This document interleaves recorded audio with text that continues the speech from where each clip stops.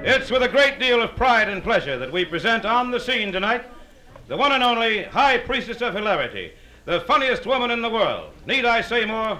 A great big round of applause to introduce to the stage tonight the one and only Jackie Mom Mabley. Bring her on here. Hey!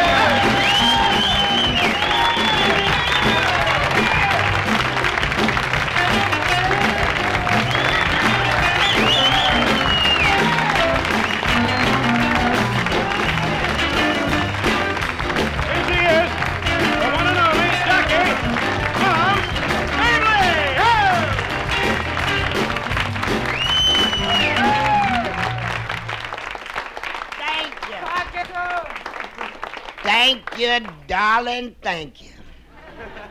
I didn't know I was going to get here or not. I'm telling you the truth, I got on the elevator, started down the elevator in the hotel, got to the 3rd floor, man got on with a gun, stuck it in the operator's chest and said, take us to Cuba.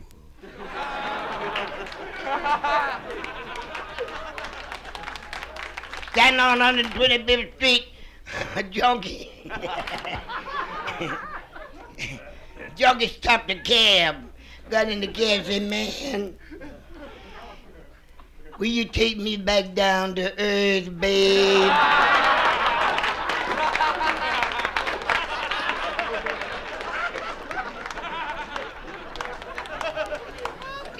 Them astronauts got back all right, didn't they? Yeah. One jumped out of the plane and says, how you feel? And the captain on the ship said, how you feel? He says, we engaged.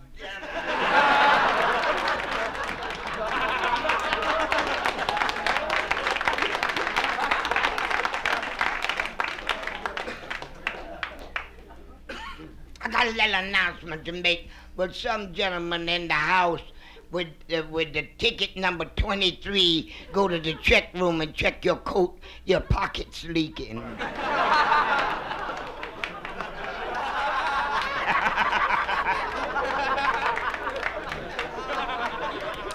I just got in from the coast. I was out there on the coast a while. Just got in. Coming in, I was on the plane with a representative from Africa coming to the United Nations. And the girl passed by with the menu. He said, bring me the passenger list.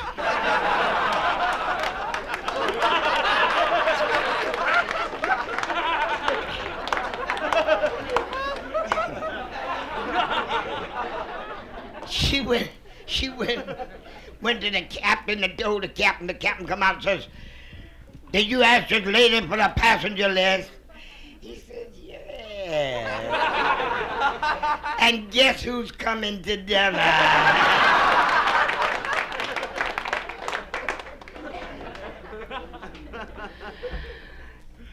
Drunk standing up on the corner, walks up to a man and says, I want your daughter for my wife. So you go home and tell your wife she can't have my daughter.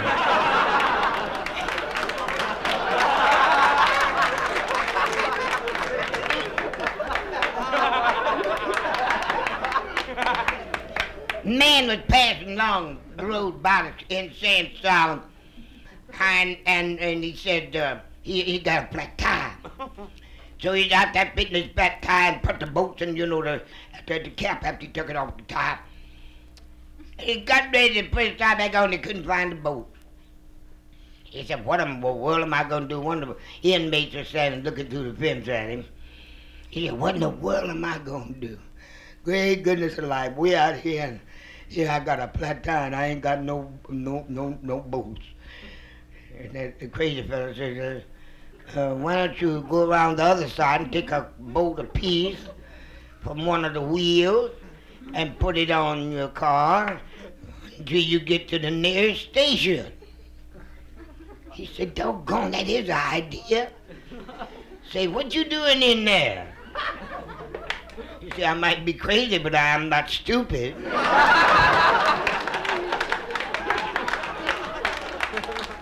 But Mom's got a little number that I'd like to do for you all.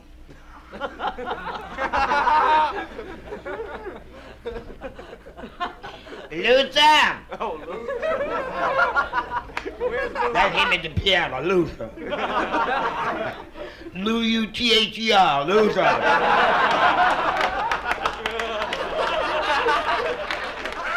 What is that place without the docket, Luther? What shall we do? The opera? Wait a minute, wait a minute, Luther. Wait a minute, wait a minute, Luther. Wait a minute, Luther. I don't know where he's been with me too long or ain't gonna be with me much longer. Take your hands out of your lap. No wonder you're crazy.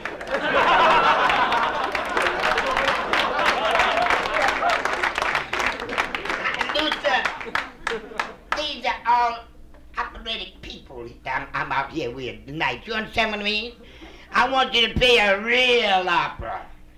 You know? A real opera, like you play for a real opera star. You know? Like Big Mabley or one of them opera stars.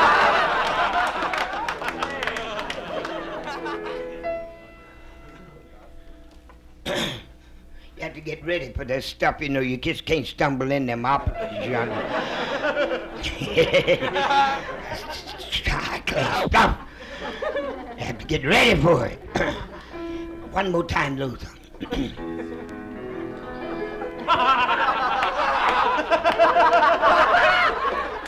You gotta suck it. Do I look like Lena Horne?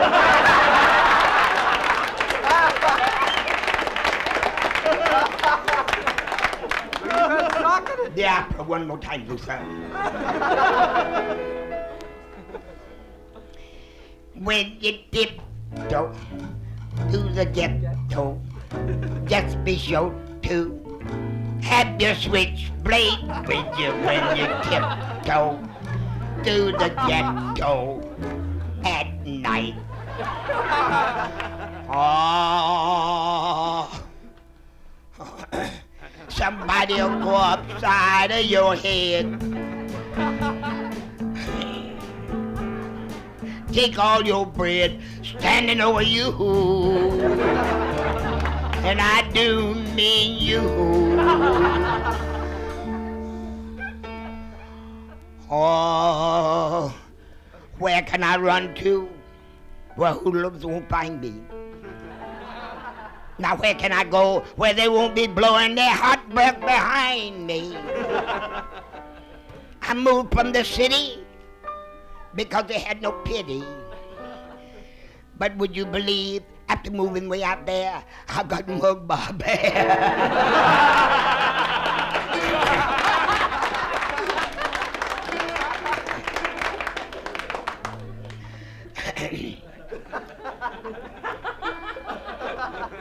But at last, I found something to protect me like I've never been protected before. I found the answer to the cutting and mugging, and I'm not afraid anymore. He said, Mom, give me your money. If you don't, I'm gonna take it. I say, go right ahead. If you take it, if you can make it. For once in my life, I bought something to protect me. And believe me, baby, I would use it.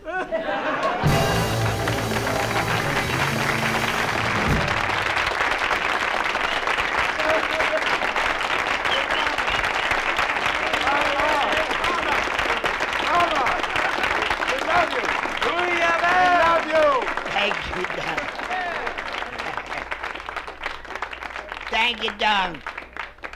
Thank you, sweetheart. Man, man was marooned on a desert island with 6 women. One man. He said, now listen. Say, let's have a meeting. Said, let's get together now. Said, I'm going to give each one of you 1 night a week. 1 whole day a week. On Sunday, I'm going to rest. They all agreed. Oh, they just got along lovely. For about 4 weeks. And after a while, one day they looked out and they seen him raft out in the ocean with a man on it. They got near the shore. They said, "Is he dead?" They went to him and said, "I don't think so. No, he's not dead." And they patted his face, you know, and did everything. After a while, the fellow come to. He jumped up. He said, "Oh, for goodness sake, where am I at?" The other fellow said, "Oh, here, there go my son there."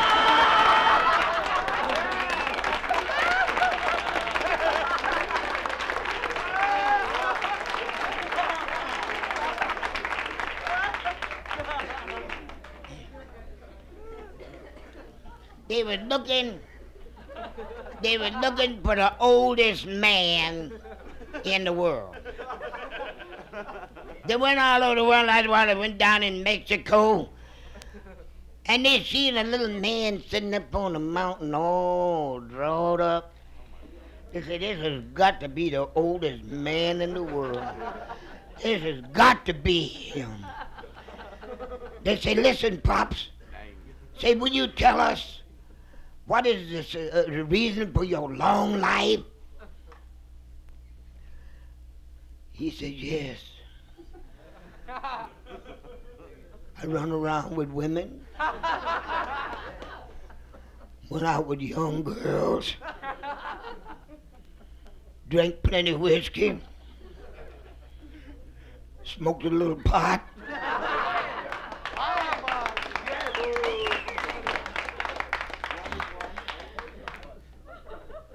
He said, "You done all of that and lived to be this old?" Say, "How old are you?" He said, 35.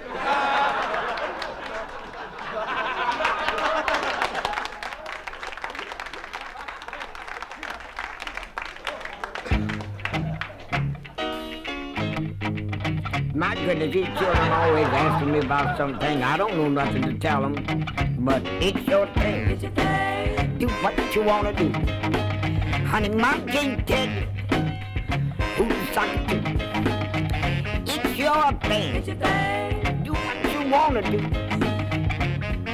I can't tell you who to suck it to.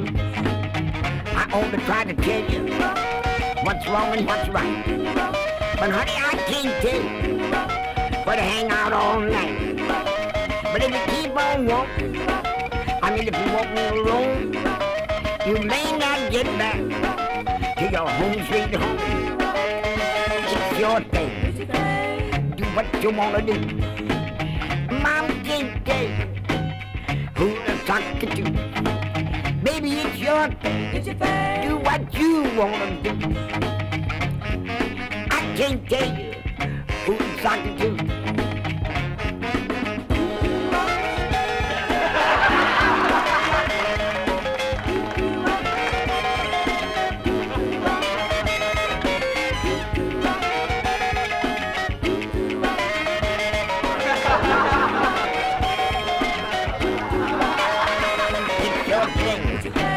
Do what you want to do.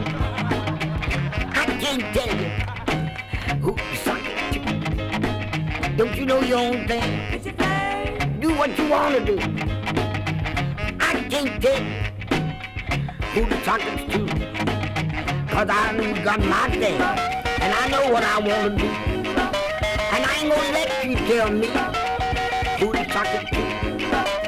I may be old and kind of been with you, but I can still call my hill child without shifting my gear. Do what you want to do. I can't tell you who to suck it to. Baby, it's your thing. Do what you want to do. Don't let nobody tell you who to suck it to. Suck it to the knees. Suck it to the west. Suck it to the one that you like best. Suck it, suck it. Suck it again. Suck it, suck it. I know where you been. But it's jumping. Do what you want to. I can't get it. Suck it. Ow, what you want to do that for? I can't get it. Now I done told you about the socket. I'm like the wall set to the plug. Suck it down.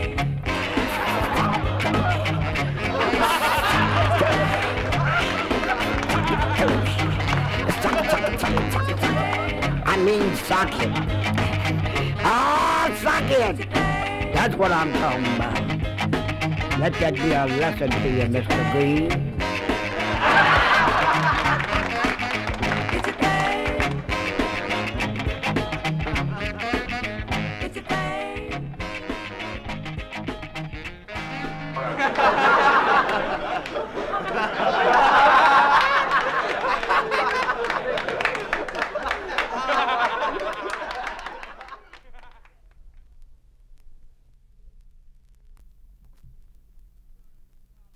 You children that follow Mom up always know, Mom, you identify me and won't forgive me, looks like, for that old man I married. That old man I married, I mean old. Old as air. And twice as polluted.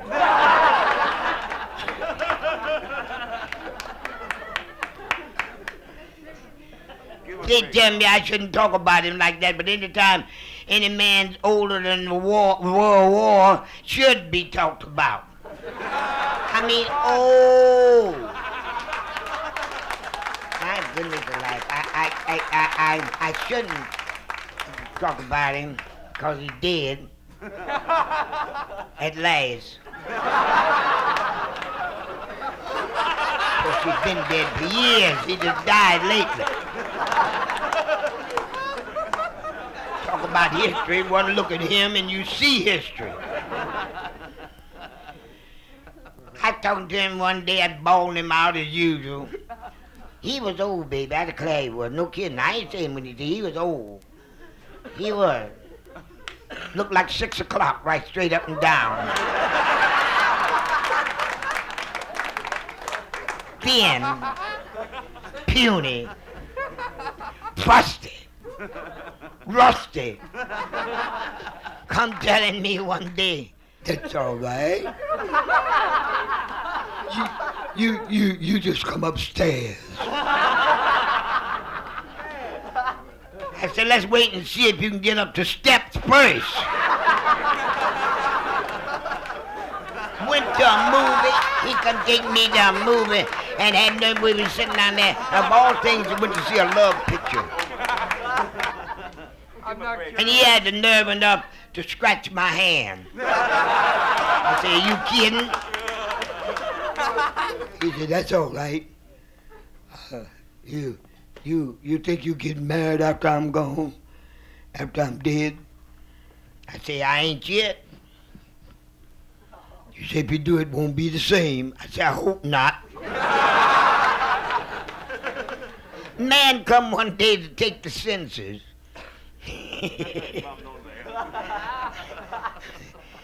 Man come and say, I went to do it. I come to take the census. I said, well, I ain't got none. He done run me crazy.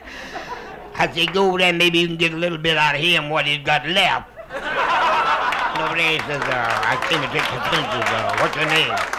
He said, my name is Sam Jones. Sam.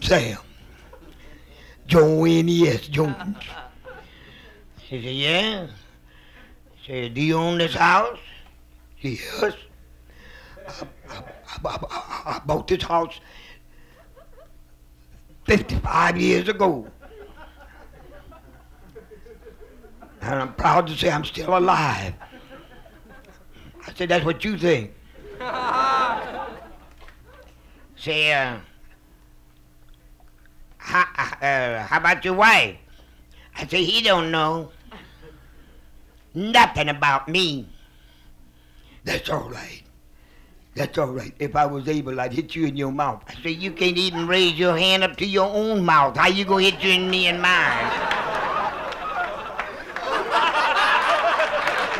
The man says, have you got any children? I said, mission impossible.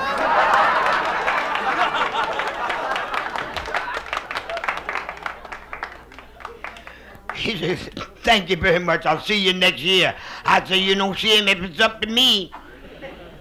Because if he ain't gone by next year, I'm gone. I ain't going for that no longer. And honey, I never seen a man so crazy about Pepsi-Cola. He loved Pepsi-Cola. I never seen a man like that. I order 4 or 5 cases of Pepsi-Cola a week. I said, next time that old man brings some Pepsi-Cola in here, I said, I'm going to see what he's doing with it. So about the next week, man, hurry up and get your picture, darling. This is serious.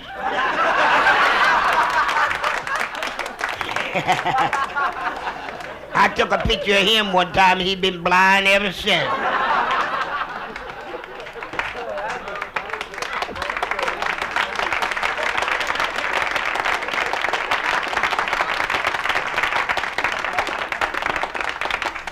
So you used to have a little boy around the house that used to run errands for us, you know? Used to bring his Pepsi-Cola in for him.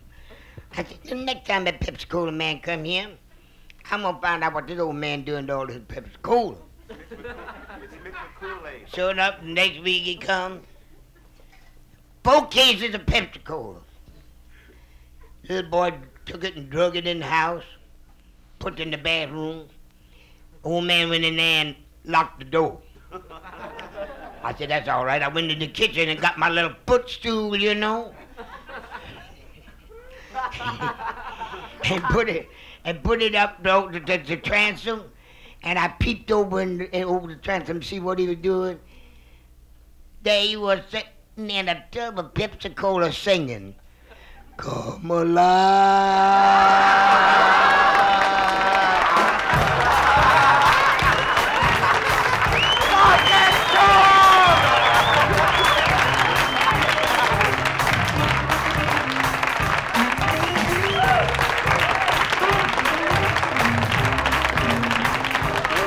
You know, when I was 14, before I knew what immigration means, 'cause I lived so back by the railroad track till I was seldom seen. And I wore blue jeans and eat pork chops and beans till I was 17. When I was 24, I couldn't take it no more. I packed my shopping bag and caught a bus for Baltimore. But once in Baltimore, they wanted me to go in the back door, so I said to hell with Baltimore. I'm 25. I got hip to the jive. I had a groovy pad waiting in Harlem when I arrived. I forgot the sting that Jim Crow could bring. Thank God for Martin Luther King. Between civil rights, you know, I worked in Washington, and it kept me run down there day and night. White power and black would both down my back till I didn't know where I was at. Now that I'm old and gray, I'm glad I'm here to say, if we all pray, things will get better day by day. That is, if we be good and act like we should and practice brotherhood. Then we can lay down our burdens down by the riverside, down by the riverside, down by the river. Then we can lay down our burden down by the riverside. Study war no more.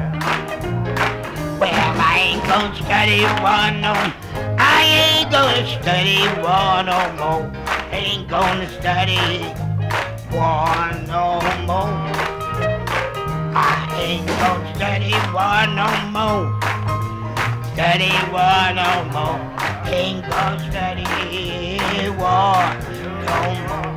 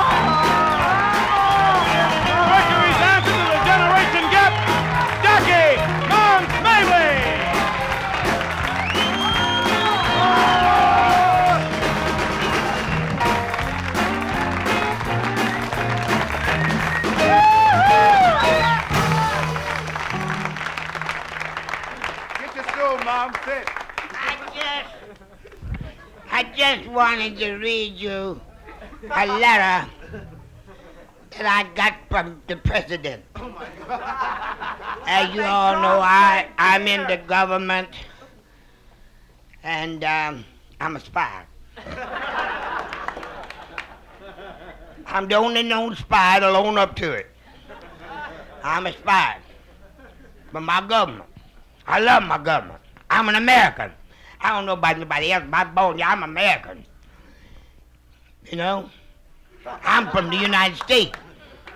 And I work for my government. I don't know nothing about over there. Damn it, I don't know nothing about over there.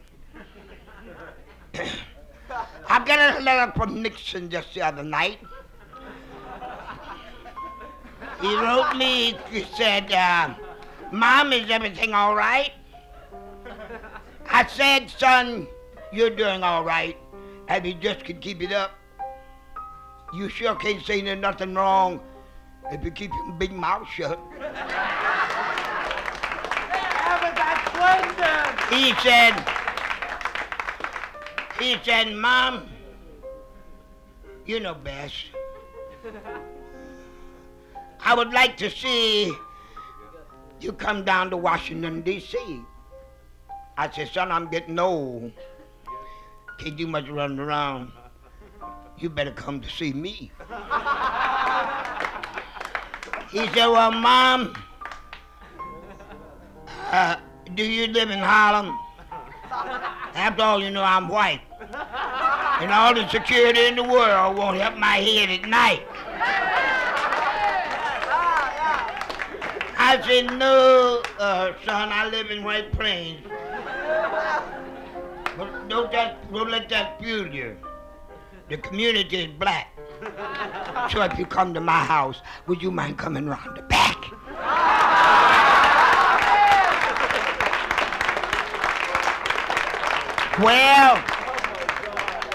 Well, he come up, we sat down over a plate of hocks and peas. And I said, will you excuse Agnew from the room while we discuss foreign policy? He said, Mom, I want you to be my ambassador to Vietnam. I said, you know, son, you never heard me cuss, but Richard, I'll be damned. I said, besides, they don't have no soul food over there. That alone can make me sick. How the hell can I eat chitlins when they keep slipping off the stick? I said, no prayers. I can serve my country best by staying here with you. If I got bummed out over there, who would you have to run to? I said, listen, son, withdraw them troops from Vietnam. and from the Berlin Wall. You better hurry and get them back, because we might need them next fall.